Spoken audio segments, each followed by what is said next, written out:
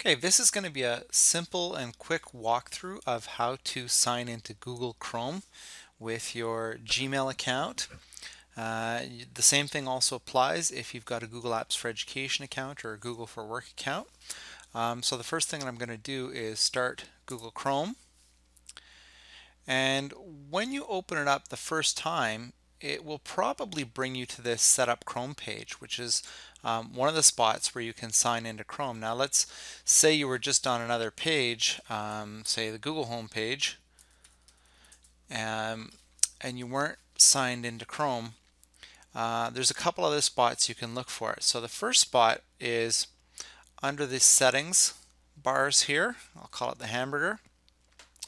You can click on that and go down to settings. And when you get into settings, the first thing you'll see is sign into Chrome.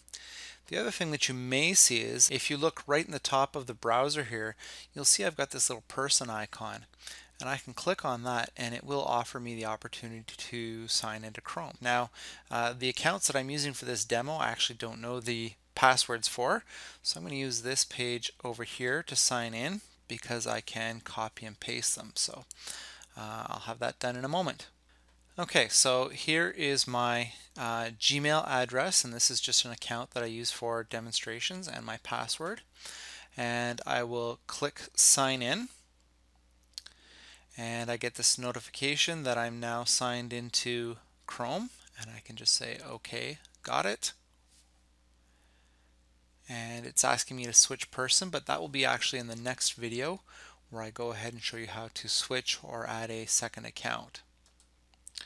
So now that I'm signed into my Gmail account, you'll notice that I can use the app grid here and go to my Google Drive or use any of my other Google Apps tools that I have. And that's it for the first video, just the quick little demo of how to sign in.